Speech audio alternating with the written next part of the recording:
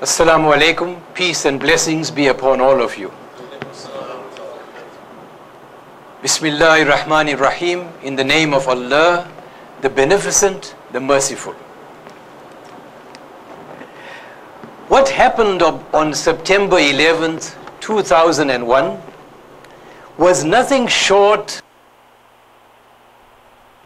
cowardice, murder, cold-blooded, premeditated murder.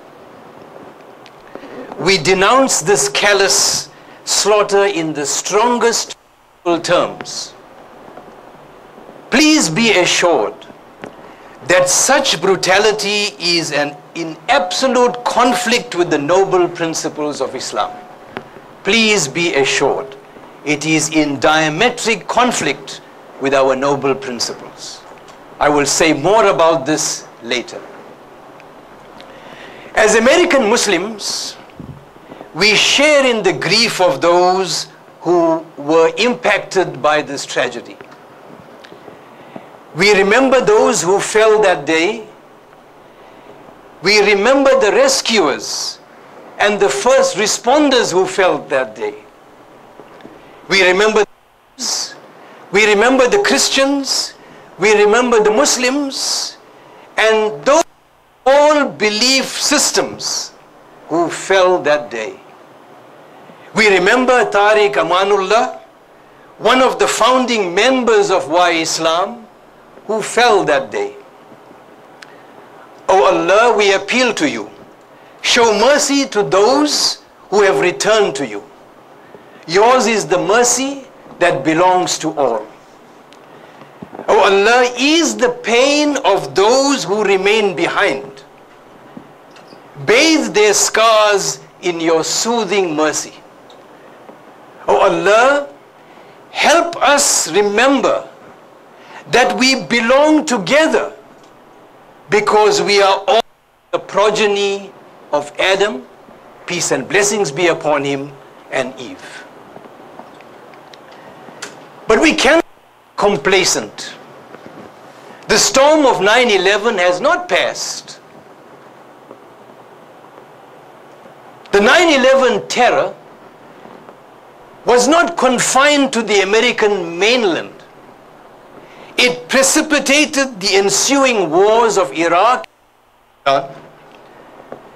which have claimed and continue to claim countless lives, continue to shatter countless dreams. Now, the terror of 9/11 placed Islam in a position of double jeopardy. On the one hand, the actions of the perpetrators was a gross misrepresentation of the values of Islam.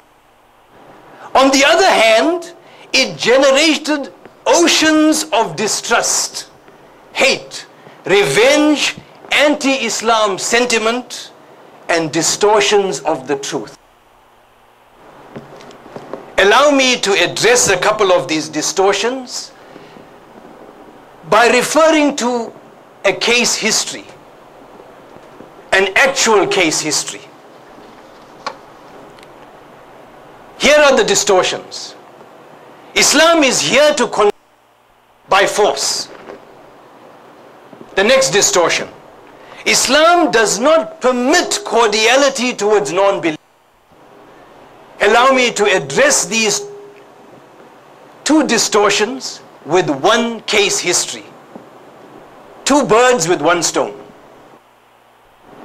The Prophet, peace and blessings be upon him, was resting under a tree. An assassin crept upon him, sword in hand, and challenged the Prophet, saying, "Aha, who will save you from me?" Reflexively, the Prophet cried out, "Allah." The man fumbled the sword in surprise. It fell to the ground, and the Prophet of Allah nimbly retrieved it and turned upon his aggressor. Aha! Who will save you from me? Be kind to your prisoner, the man stuttered. So the Prophet, peace be upon him, asked, will you testify that there is no God but Allah? And the man said, no. But here's what I will do. I will not fight against you, nor will I join those who do. The Prophet let the man go free. The would-be assassin returned to his people and boasted, I have returned from one of the best of mankind. This was not rocket science. This was merely the peace upon him, putting two instructive verses of Allah into practice. And what were those verses? The first one, chapter 2, verse 226. Let there be no compulsion in religion. Truth has been made clear from error. Whoever rejects false worship and believes in Allah has grasped the most trustworthy handhold that never breaks. And Allah knows and hears all things. And the next verse, chapter 60, verse 8.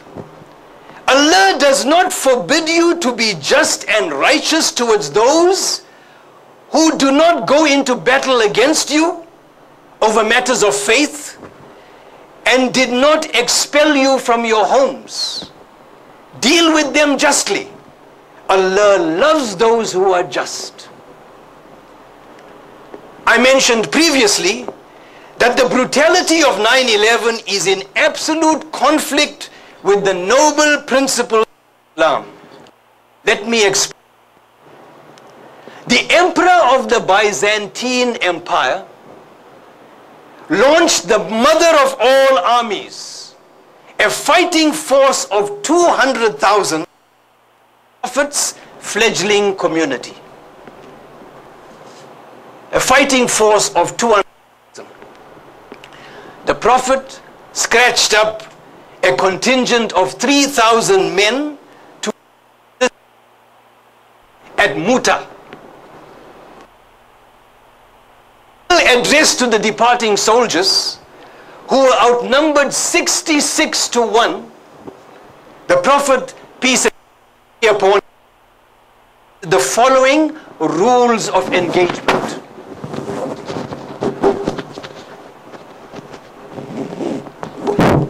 Keep it down. If you can just bring this out and put it over here, the receptor. It's the receptor.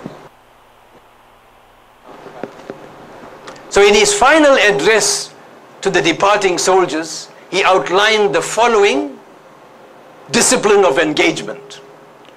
He said, fight the enemy in the name of Allah. Don't plunder or conceal booty.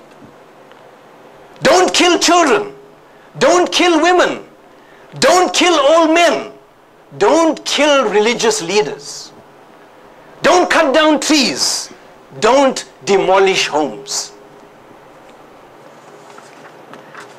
The indiscriminate murder committed by the perpetrators of 9/11 bears no resemblance to the purity of engagement and restraint emphasized in the Prophet's address. We should not do these murderers any favors. We should not legitimize their actions by associating them with the pristine standards set by the Prophet ﷺ, peace and blessings be upon him. We should not afford them the positive airtime by associating them with the noble principles of Islam. 10 years on, how has 9/11 changed us? What are American Muslims doing differently? How are we adapting to a new reality? 9/11 woke us up from a deep slumber. It brought home several truths. Islam was absent, off the beaten track, unknown, private, inaccessible, lacking a social face. Numerous very positive steps have been taken to address these shortcomings. The social engagement of fleet-footed organizations like WhyIslam testify to this. Here are some of the services and programs hosted by WhyIslam. Soup kitchens and food banks. Schooling assistance, example, back to school supplies. Regular interfaith dialogue. Community counseling programs with a national toll-free hotline. Where do we go from here? How do we set our coordinates? As we survey the horizon of an ever-shrinking world, we see the looming challenges of distrust, disunity, deprivation, greed, the absence of self-scrutiny. Here are several broad principles that should help us fashion and nurture our goals. Mohandas Gandhi said, "Be the change that you want to see in your world."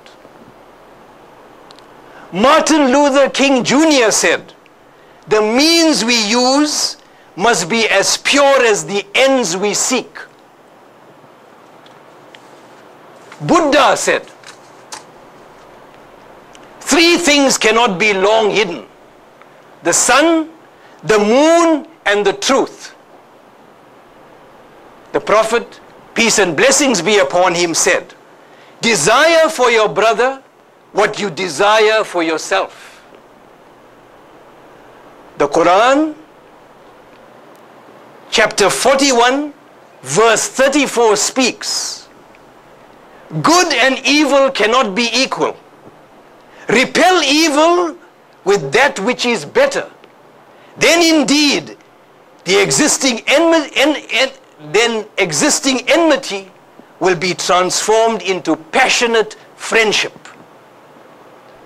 The Quran speaks, chapter 6, verse 108, "Revile not ye those whom they call upon besides Allah, lest out of spite they revile Allah in their ignorance." Yes, there is absolutely no room for complacency. The best is yet to come. I thank you. I thank you. I thank you.